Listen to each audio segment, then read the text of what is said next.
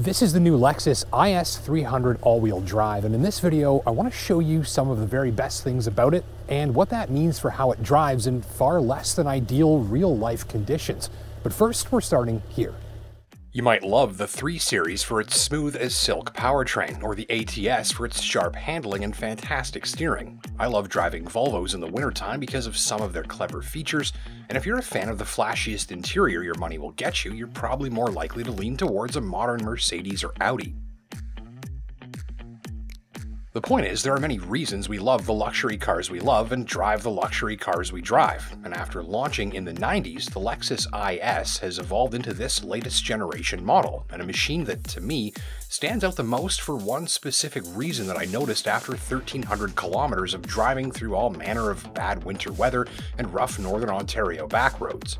I do a lot of reading on these cars before I drive them, mostly because I'm a geek, but also because I want to know what goes into these machines so that I can give you a better sense of what you'll get out of them in real life. And in my reading on the new IS 300 in the days leading up to this test drive, I noticed an awful lot of time spent by the car's designers and engineers explaining frankly incredible sweating of even minor details to make this, bar none, the smoothest and most responsive car that it could be.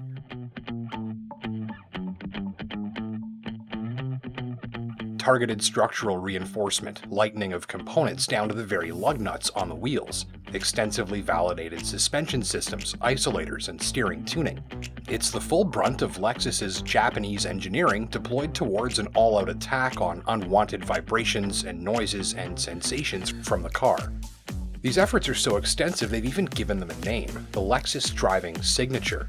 Mazda has Skyactiv as a promise of high-efficiency driving. Buick has Quiet Tuning, that's their engineering-based promise of a quiet ride.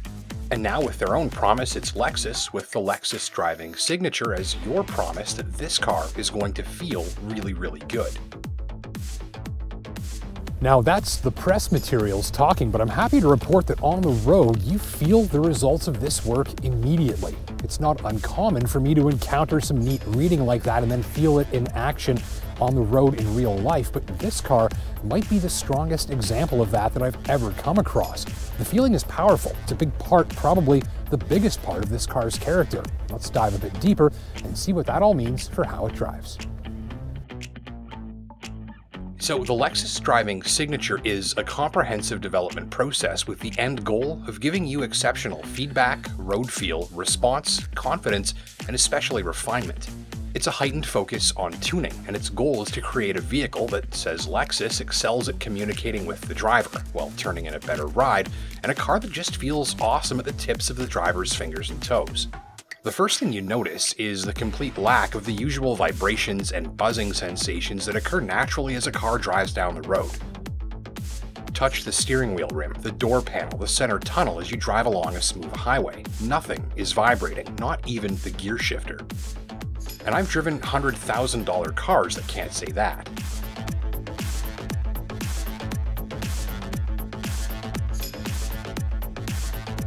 This isn't just that new car feel either. This particular tester has done over 12,000 hard kilometers now, so by demonstrator car standards, it's already very, very well used.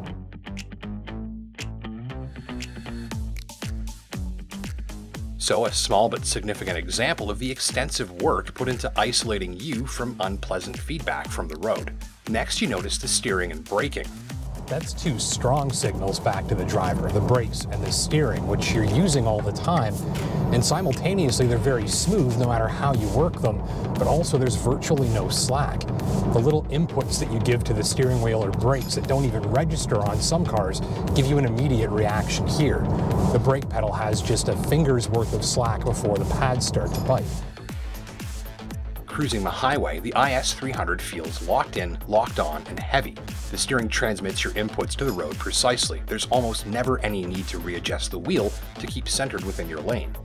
Given an input, the steering responds eagerly and immediately and smoothly, with a ratio and effort that feel engaging but not hyperactive and twitchy.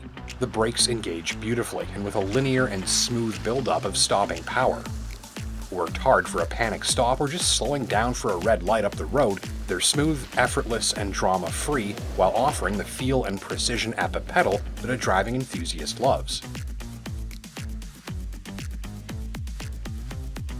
The ride, even on the badly beaten back roads around Sudbury, is remarkably good as luxury sports sedans go. If you're shopping around here and finding that too many of the models you're driving feel too stiff and smashy over the bumps and potholes of real-life roadways, you'll want to check this one out. It feels solid and agile if you like, but it stands up very nicely to rough surfaces without crashing into them.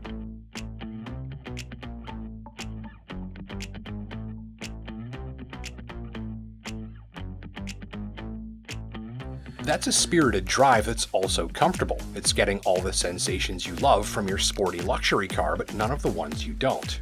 What you've got here is a car that's expert at filtration, extensively engineered to filter out the unpleasant sounds and sensations that drivers don't like, while allowing the very best of the ones that we do like to shine through at all times. Even in sport mode, revs up, foot down, and a more spirited driving style, the feeling remains.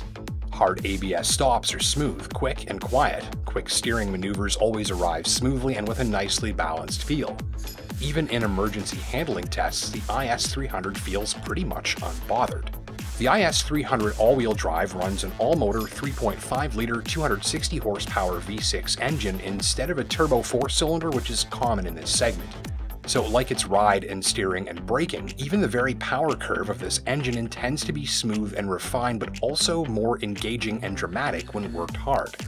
This all-motor V6 can't match the low-end snap that turbocharged 4-cylinders are delivering these days, but this creamy V6 does work best when it's spinning fast, and it sounds lovely while doing it.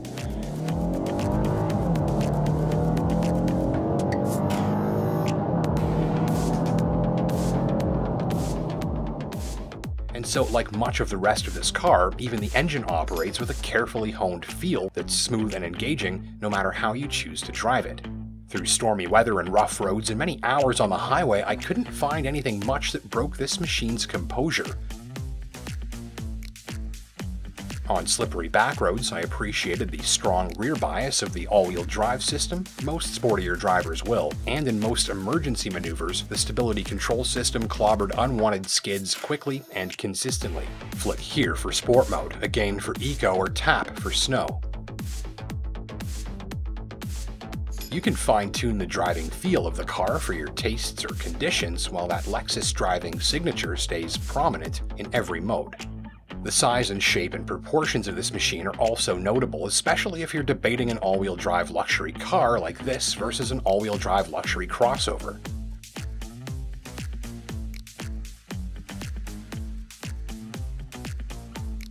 The IS300 isn't a big car, but it fits me like a glove, seats me in the center of the action, and keeps everything within easy reach.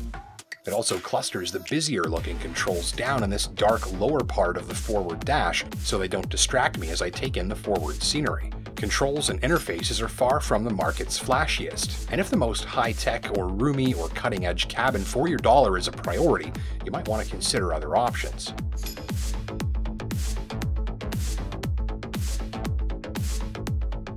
Still, the overall feel of the IS300 is its driver's constant reminder that they're in a high-end product, and probably this car's most valuable asset. I think in this segment, this is the car that you buy because of how it feels.